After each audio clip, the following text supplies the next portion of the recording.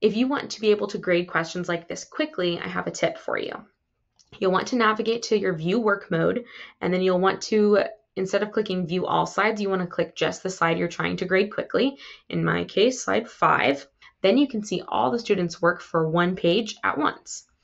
I like to choose the filter hide students who haven't started this assignment because there's nothing to grade there. So this makes it faster to see just students who have attempted the assignment. It just hides them. You can show them all, or you can change the filters as well. So from here, you can click on each person's slide, you can grade it, and then navigate back, and it takes you right back to where you were before. And you can grade them all quickly. If you want to give everybody the same points, like if you just want to do kind of a participation situation, you can actually type the number of points in the box here, and then you can use your tab key to quickly move through each student slide. And that makes it really easy to, let's say you wanted to give like base points, and then you wanted to go back and change them after you said, oh, I'm going to give everyone at least this many points, and then I'll go back and change the ones who have lost points.